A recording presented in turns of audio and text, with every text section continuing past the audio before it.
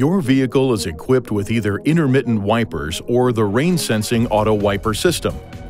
If your vehicle is not equipped with the rain-sensing auto wiper system, please see your owner's manual for more information.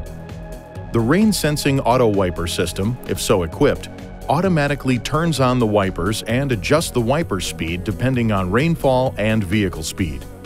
This is the lever used to control the wiper system. To set the rain-sensing auto wiper system, make sure the ignition switch is in the on position and then rotate the combination switch to this position for low sensitivity or this position for high sensitivity. Be aware that even if it starts to rain, the wipers may not begin to function if rain is not directly hitting the rain sensor. Rotate the combination switch to this position for a constant low speed or to this position for a constant high speed.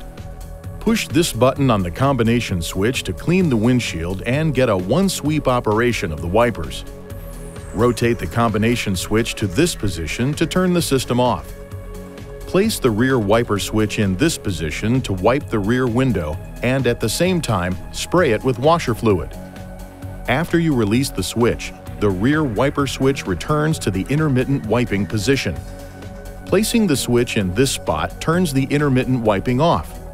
Pressing this switch down past the off position sprays washer fluid on the rear window and cycles the rear wiper several times.